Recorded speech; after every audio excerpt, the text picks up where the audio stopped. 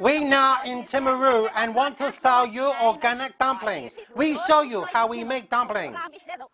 First, go into country and steal sheep from farmer. Steal sheep, make more profit. In kitchen, close all windows and curtains so neighbors don't complain about screaming sheep. Raise knife high above head so steel glisten in sun and chop head off.